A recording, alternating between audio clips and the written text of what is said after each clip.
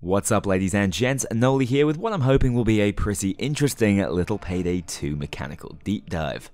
Recently, I was messing around heisting when I noticed the Payday gang are ridiculously quick across the ground, considering they're carrying heavy weaponry and not exactly dressed with speed in mind. Which got me thinking, just how fast actually are we, and how fast can we go at peak performance? Precisely what I'm going to find out today is whether Jimmy, the substance-addicted deuterologist, can actually run 100 in-game meters faster than the current men's world record holder, Usain Bolt. Of course, the substances inside Jimmy's body would certainly get him banned by the World Anti-Doping Agency, but the Payday gang not going to let a trivial factor like that stop them from going for some world records. But first, as many of you will already be aware, I still have tailor-made gaming computers, courtesy of the guys at Apex Gaming PCs, on sale right now.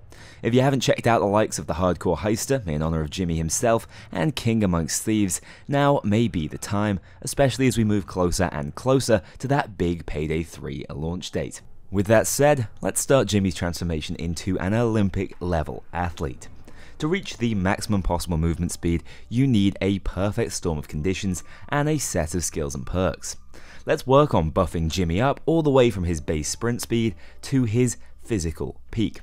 Just quickly drawing on how movement speed is measured in Payday 2, courtesy of the long guide as ever, what you see in your inventory is your base walking speed in decimeters per second. So the starting 35 in the ballistic vest means we move 3.5 meters per second when just walking, which is pretty fast to say the least.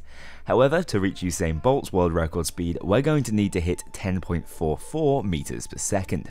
Now, Jimmy simply sprinting takes him up to 5.75 meters in a second, but we're still just over halfway there. To demonstrate this without skills or training, he can run the 100 meters, as you're seeing now, in just over 16 seconds. This is faster because we're now wearing the suit, which gives us our first 1.05 speed multiplier. Not a bad time for such a well-dressed man, but we can do a lot better. So let's get into some more marginally practical clothes and start the improvements. Initially, let's add duck and cover for that 25% faster sprint speed, specifically amping up the sprint modifier. This won't show up in the inventory, but will make a huge difference in game. Next, it's parkour aced for 10% movement speed, which takes us to over 4 meters per second even when just power walking. Add onto that the full Yakuza perk deck effect and we get an extra 20% total. You can get the most out of this perk with just a clever use of Molotovs, but for the sake of saving me a little time, I've manually set my health to the minimum for max speed from the start. This is actually entirely possible in-game via normal means, but somewhat impractical to do consistently with some of the strats I'll use later on. Now we've got the most obvious movement skills, let's test out Jimmy's new time on the dockyard. Immediately, it's evident how much faster he already is. We almost break the elusive 10-second barrier on the second time of asking. We are not even close to running out of ideas or coke, so Usain is probably trembling even more than Jimmy. There's one final permanent boost we can go for here, although it is going to force us to go loud. Partners in Crime Basic offers a further 10% movement boost whenever we have a convert fighting for us, so heading in we cajole this friendly security guard to coach us and hit sprint once again. Even though we had a pitch invader on the track, by my probably slightly inaccurate watch, we're down to 9.7 seconds, just 0.12 off the world record, all whilst packing heat. Jimmy was out of base enhancements, but a thrill seeker like him could always find new ways to get more out of his legs, and fortunately, there were 2 more situational speed boosts we could access the hard way. First, we have Running from Death, which when aced out, gives your heister a massive 30% movement speed for 10 seconds after being revived.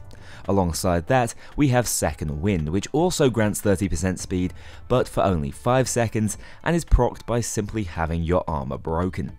The difficulty would be setting up this self-inflicted damage right beside the starting line, and then getting off a Messiah revive, but that wasn't about to stop me from going for probably the most coveted world record on Earth. With a bit of tenacity, Jimmy invented the world's strangest sprint start ever seen, taking a hostage, shooting his own feet with an explosive shotgun before killing a man to get back to his feet lightning quick. Fortunately, second wind stays active even if you go down, so all available multipliers in single player were active at once, creating the perfect conditions for Jimmy to make history. Even without getting the full duration out of second wind, Jimmy made it from the start to the finish line in 6.42 seconds. This didn't just break the 100-meter world record, it smashed it out of the stratosphere, beating Usain's personal best by over 3 seconds. If this actually happened in reality, it would redefine how we see the upper limit of human capabilities. For a bit of context, a cheetah in the US ran a standing 100-meter dash in 5.95 seconds, becoming the fastest recorded sprint by anything on the planet. A coked-up schizophrenic just ran only 0.5 seconds slower than that, and he wasn't finished yet. All we now needed to perfect this time was a good friend and a little inspiration. You see, Inspire's second, lesser noted effect grants you the ability to shout at your teammates and further increase their movement and reload speed by 20%. This could be the final push to make Jimmy the fastest creature on Earth, even with half the number of legs than his toughest competition. So, in stepped a friend to cheer him on. Now he didn't need any tricky revival strats at the starting line, he could go at the sound of the gun, quite literally giving him a rocket-powered start. And go he did, activating all-time boosts simultaneously and hitting max velocity out of the blocks. That was fast. Except it was so fast, time slowed down at the start, meaning it was very difficult for myself, as the judge, to come in and work out a finishing time. So with one final mod injected into his bloodstream and slow-mo turned off, Jimmy went for it. Even with streakers on the track, I'm fairly sure we broke the sound barrier on this one, reaching the finish line in exactly 5.46 seconds. Almost cutting the current 100-meter world record in half and moving at a speed of over 18 meters per second in the process. Absolute insanity. So, now you know who the fastest being on the planet truly is. It's actually insane how quickly you can make your heisters move in Payday 2, to the point that nothing about how your character is moving is being properly processed on the other end, leading to fairly odd sights for your fellow heisters. Whilst builds containing this exact combination of skills are few and far between, speed is pretty powerful in Payday 2, and even with a lower proc of Yakuza, you'll still be zooming, so maybe take the race car build out for a spin once in a while. If you are wondering how slow you can get on the other end of things, just drop all skills I showed you before, make sure you've got a perk deck without blending in equipped, and then crouch walk your way around with an artifact on your back whilst wearing the ICTV. After the thrill of the speed I had previously, this feels pretty rough. Expect the 100-meter dash to take you well over a minute. Overall, I'm a huge fan of this limit breaking style of video, so do let me know if you want to see more weird Payday stats and optimizations. For now, I'm thinking of the highest and lowest possible damage in game, as well as the highest optimized damage per second. I had a blast putting this one together and always love messing around with Payday's inner workings. It'll also be interesting to see if you guys can get even faster times using the skills I've shown today and break my standing world record.